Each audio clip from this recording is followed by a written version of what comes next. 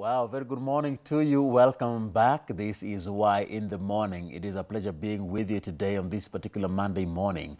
You're just in time for the next conversation of the day, and it's all about goal setting and dream alignment. How can you set the right goal for you, for yourself? How can you best align your dream with what you desire? And what are the terminologies that we are looking at here? How do you, how can you differentiate between the short-term goals, the long-term goals, and dream? Well, they say all dreams are valid.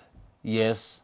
But then, at the end of the day, how can you align yourself with the right dream? Well, ladies and gentlemen, today I am with Sifunjo Vanessa Award. She is from Jijenge Youth Nairobi. She is the chapter lead. Karibu sana, Vanessa. Thank you very much. How are you? I'm fine, thank you. You look lovely. Thank you so much. You're well. Yes, I'm well. Asante sana. Yes. Now remember, we are coming to you live from the broadcasting house here in Nairobi, Kenya. It's all about youth and career talk. And as we continue with this conversation, remember we are also streaming live through our website, www.kbc.co.ke/Y254. That is www.kbc.co.ke/Y254. Engage with us. The hashtag is Y in the Morning. Ask your questions when it comes to setting the right goals. Ask, because this will help you in your career. The hashtag is Y in the Morning. Tag me at Ram Aguko, and that Y254 channel is where you can be able to engage with us. Also, let us know where you're watching us from, okay? Even as you ask your questions, Vanessa is here to answer them. Cindy? Absolutely. Now, let's first of all start. Why is goal setting important? What makes it so significant in the life of a youth right now, especially at this age and time? I think at this age and time, for a youth like myself and the rest of the people in my bandwagon, I think it's important because it gets to a point where you realize that, hey, we're not just here for games and fun, and you get to a point whereby there's so much pressure, and you start asking yourself, where is my life headed to? What am I going to do in the next 5 years? And everyone you meet is asking you, where do you see yourself in the next 5-10 years?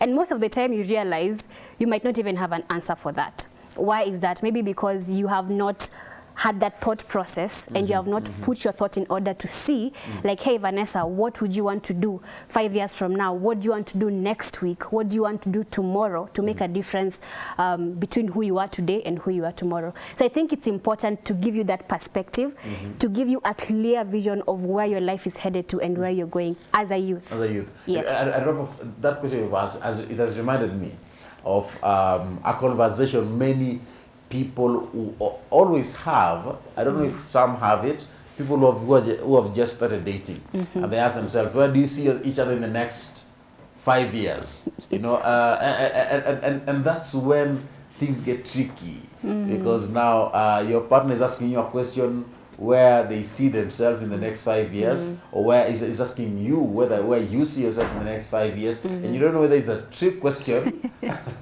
You don't know whether it's a trap or not. But it's important, because when you set your goals right, you can be able to predict how far you can go. Absolutely. In a few years' time. Is that so? That's so. Yeah. Now, let's get to know this.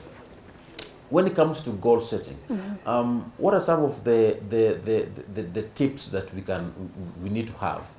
Just briefly, the tips we need to have that can help us to set the right goals for ourselves, like those guidelines that we can have, so that we don't end up mixing one thing with another. Right, like I'd say when you're setting your goal, first of all, you need to know yourself. You'd find yourself entangled between, or you find yourself in a conundrum whereby you're trying to look at your neighbor or your best friend or even your boyfriend or your girlfriend at that point in time, and you're trying to look at where they are, and you're trying to be in that competition, and you don't realize that you're in your own lane. So the moment you are very mixed up, you will find yourself borrowing goals from other people, and at the end of the day, as you seek to fulfill them, you will not find that satisfaction because it's not what you wanted to begin with. Because you are copy-pasting someone else's dreams. Yes, and that is very common. So is it bad to say that I would like to be like somebody? Not at all. That's different, because now that's a point of inspiration. You know, the entire haze on social media right now, and everyone is like, social media is fake, and it's leading to depression, and it's leading to, you know, you downgrade yourself as an individual. It's because you're not looking at the other person as an inspiration. You are looking at them, you want to be like them. One of my I'd say someone I look up to in the social media space, she says, look, I'm not perfect. There are things you can borrow, but borrow them, and in the meantime, remember to be yourself even as you borrow those. So it's basically really important for you to, it's really important for you to, even as you seek to look for inspiration from other people, remember to be yourself as you set your goals. That's the first thing, very important. And then, yes. And then after that, that's when, after you realize who you are and what you want out of life, it's easy to pen them down. Remember, you're told it's easier for you to write your goals down. It's easier for you to track them. You can see last week you wrote this and you did not actually get to fulfill it. So you can actually track your... So write them down. Absolutely, write them now, down. where do you write them? I don't know. You know, some people write these goals in sticky notes, and then they stick them on their wall. Some have them in notebooks. Others have them maybe somewhere near their bed. You know, where do you write? Is there a particular place that is good? Because you don't want to also lose your paper, your piece of paper. Yes, I'd not say there's a specific formula for that. However, I'd recommend a few tips here and there. What is taking over our current youth realm right now is something called a vision board. It's something I have, it's something my friends have, and it's something that has proven to work over the years. So a vision board is one way you can put your goals down. The only difference between putting your goals down in a vision board and putting your goals down in a journal is that a vision board is more visionary. You can actually see what you want to get at the end of the day. So when I say at the end of, for example, by the end of this year, I want to have graduated, right? So a vision board actually has a picture of maybe a graduation gown. So you can actually see it and you can put it on your wall. Others prefer to journal, and it's okay. Others have a diary where they put it down, and it's okay. The sticky note group, it's also okay, as long as you can be able to actually store them and be able to trace them. Sit down one day and say, okay, let me see my progress since January. So what have I done? What have I not done? Whether it's long-term or a short-term goal. So you get a vision board. Yes. And how can you make it? Because now people come from different backgrounds. You know, is it possible to get a vision board from the comfort of your home? How can you make your own, regardless of where you come from? Yeah, a vision board, you can actually do it yourself. It's very budget friendly. You just need a cardboard, and for those who can't afford a cardboard, you can use a box. So what you do is you just cut out a box, whichever size fits you and your goals, depending on how many goals you have. And then you can go online, download the pictures you want that are relevant to those goals that you have. So if it's graduating, get a graduation gown. If it's traveling on a plane, for those who want to get on the plane for the first time, get a picture of a plane, and just you stick it there. Yeah, just stick it there and just put it on your wall. And every day in the morning you wake up and you remind yourself, okay, this is the goal, this is the prize for the year, for the month, for the week. But the problem is now every day you wake up and you see that and it discourages you. Does it mean you set the wrong goals for yourself? Perhaps if you feel discouraged, okay, it's two-way. You might feel discouraged because maybe you set the wrong goal and you should go back and retrospect into that. Or you could also check your mindset, because sometimes it's all about the mindset. You feel discouraged not because you cannot do it, but because you feel like you're not enough and you're not worthy.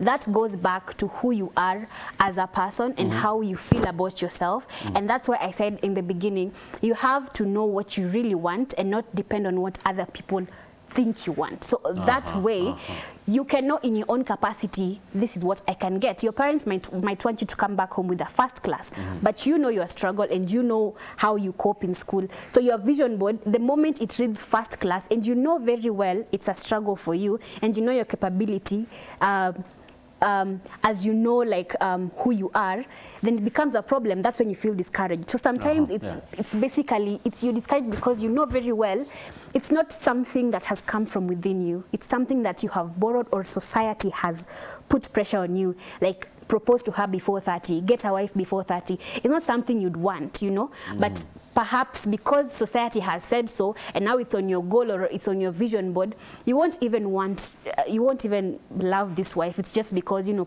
society has said. So the moment it's something that you want from within, I think it becomes easier, and the issue of downplaying yourself becomes a history. Yeah. Because now you've brought in a very important point here. You do something because somebody else wants you to do them. Many are doing courses that they didn't plan on doing. Somebody chose their course for them. This, and you know, and of course, the question is, how deep can that affect someone's own personal goals? Because now you want me to do this course, but I don't want to do that course. You know, how deep can that affect that someone's goal? And you'll, as you answer that, you'll also let us know for those who started doing something because someone else forced them, or they were obliged because of circumstances to do that. Is it possible for them to still realign themselves into their own goals later on? Yes, I'd say absolutely. Okay, first of all, I feel like the concept of people kind of choking down what they think is best for you down your throat, it's very destructive. This is why. You find that you had a goal, you want to be a chef. You want to be a chef, for example. Yeah. But you have to spend your first 4 years in campus doing a course for your parents, right? After you take the degree back home, that's when you say, okay, now I can proceed to do what I wanted to do in the first place. So first of all, there's an issue of time lapse there. So you find that you spend so much time doing something that you would not necessarily have wanted to do if it was up to you, right? So there's that hitch. You find that you even blossom later as compared to your peers, because now your journey is starting after everybody else has, you know, kind of finished. But I'd say it's totally okay to realign yourself. It's never too late. It's never too late. Again, the issue of timelines, I think it's just a blur the society has created to put pressure on people. What about this thing of someone saying, wenzako ameoa, wenzako ameolewa, wewe unafanya nini? Did you set the right goals for yourself? Yeah, because you can even attest the fact that the people who are usually forced into, let's say, a good example, because I've seen the consequences, marriage.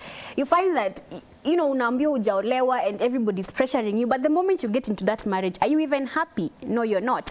Okay, 10 years down the line, you're divorced. You have to go back to square one. So it's a concept I've always had an issue with, because I feel like it's derailing most people, and especially the youth, because the pressure begins the moment you hit 18. Okay.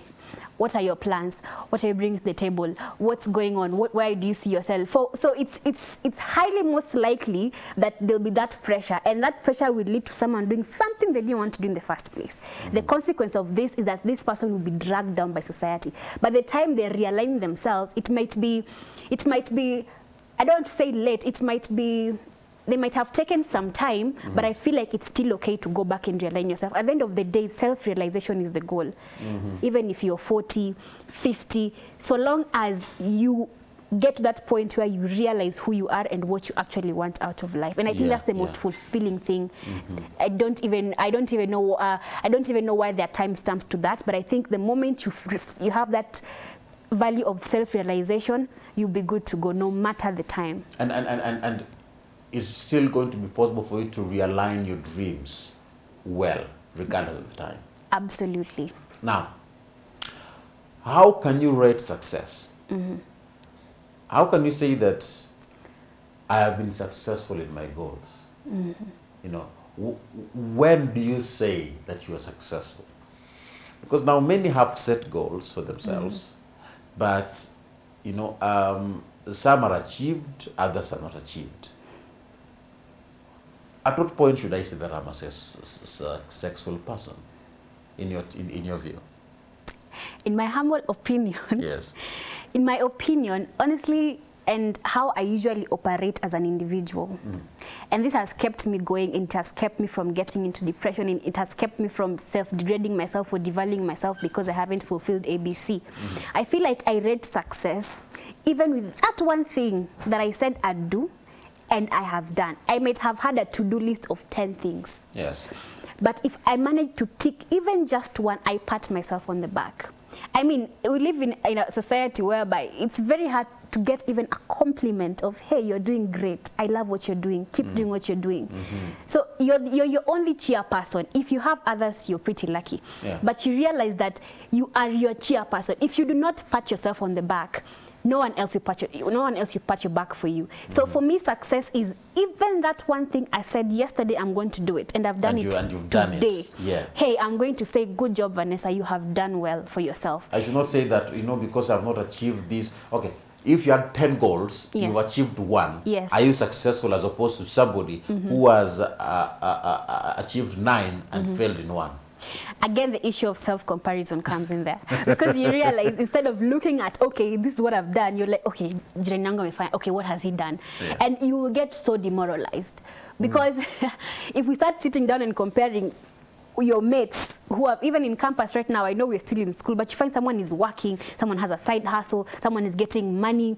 So the moment you sit down and you try to like compare yourself, it becomes a problem. So that's why it's very important to just realign yourself and focus on what you are doing. It's good to be challenged. Don't misinterpret what I'm saying. It's good to be challenged by other people, but don't let it get into your head in such a manner that now it's an issue of, I'm not good enough, he is better, or she is better.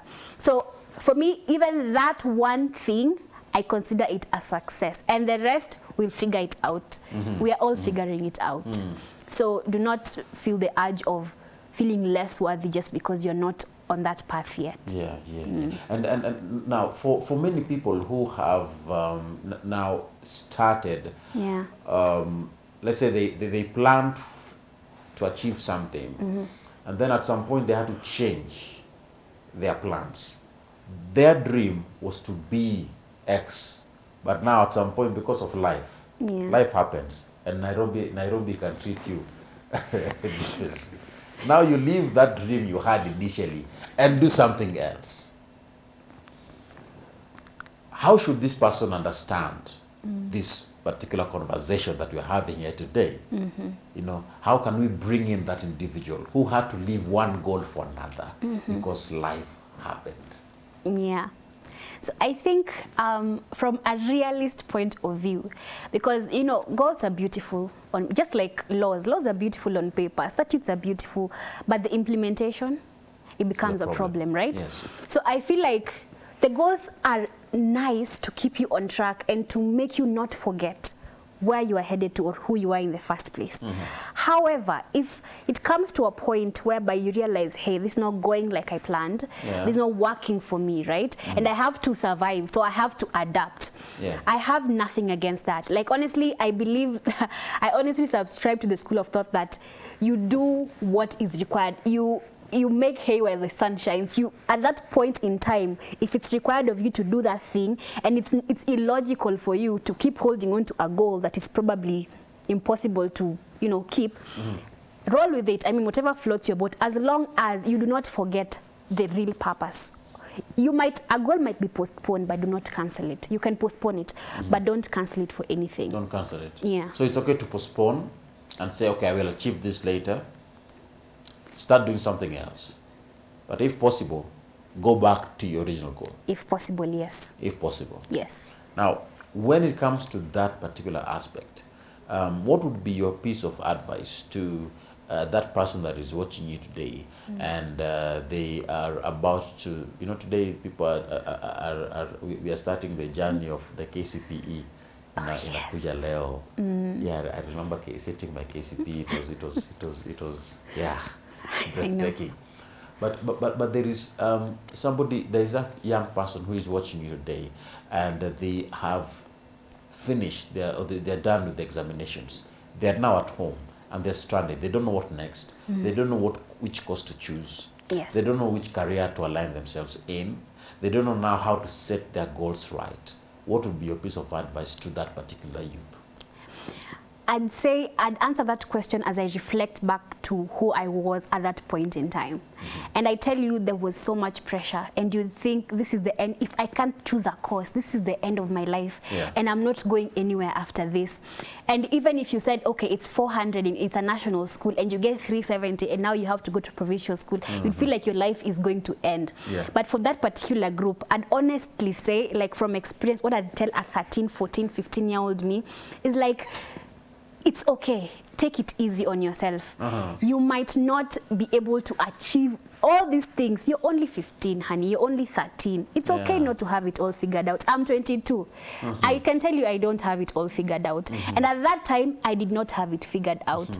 So it's totally okay for you to be in that kind of confusion. Do not beat yourself down. You will figure it out with time. And as for those who are selecting courses, it's a conundrum. I know. I was there. I've been there.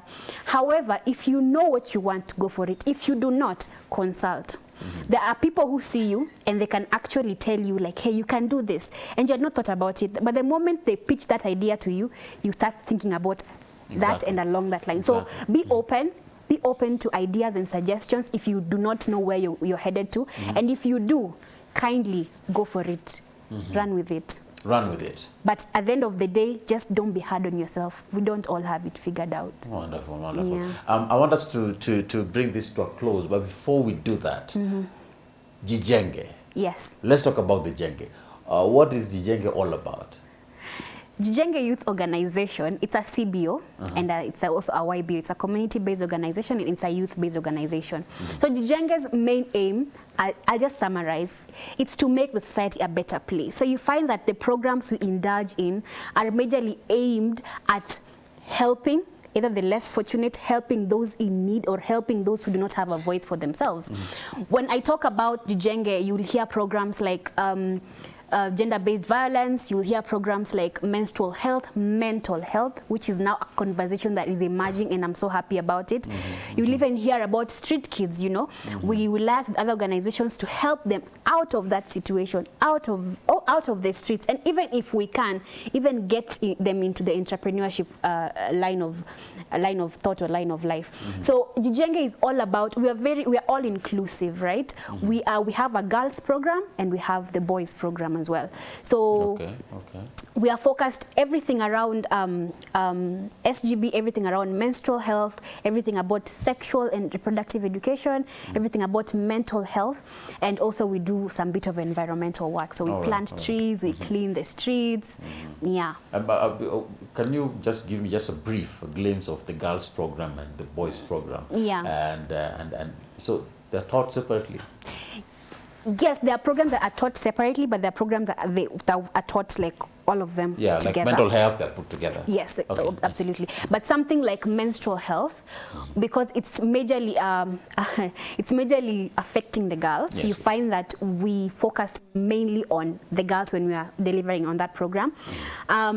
Issues of sexual reproductive health, of course, it's both, but we teach them separately because sexual reproductive health for girls is a tad bit different from sexual reproductive health for boys.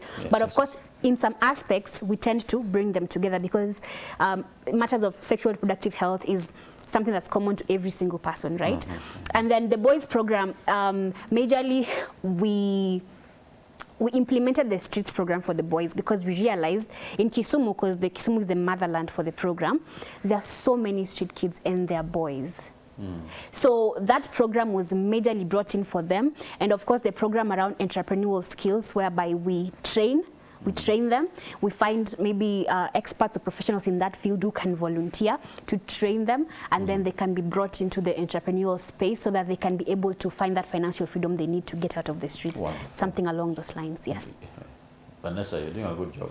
Thank you. How can people find you on social media? Because now you've talked to the youth and you've engaged with them and they want to get a hold of you. Yeah, we're on Instagram as Jijenge Youth Organization. We are on Facebook as Jijenge Youth as well, and we also have a YouTube channel. It's called Jijenge TV. Yes. Jijenge TV. Yes. Asante sana. Karibu. Thank you so much for coming. Thank you I wish as well. you the best. Thank you. And I love the fact that you talked about goal setting. And from today, I believe that from home, you're going to set up your goals. Vanessa amesema,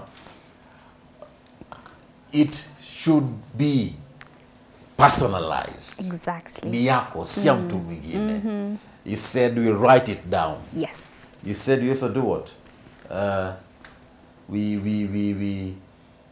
We put it on Give it timelines, yes? Give it timeline. Don't let it be vague, you know? There is something you said earlier before you said give it timeline. That board. Oh yeah, put it on a vision board. Yes. Yes. Yes, that's what I was looking for. Yes. A vision board. Yes. And of course you said give it a timeline. Yes. And you also said that in case you leave one goal for another, don't drop that one. Go back to it later on. Postpone it. Don't cancel it. Postpone, don't cancel. Yes. I'm looking for a part 2 for this. We should talk about this even more. Isn't it? Yes. Thank you for coming, Vanessa. Thank you so much. Asante. Yes. All right, that brings us to the end of this particular conversation right here on Y in the Morning, but we still have more lined up for you coming up in a bit. Keep it Y254.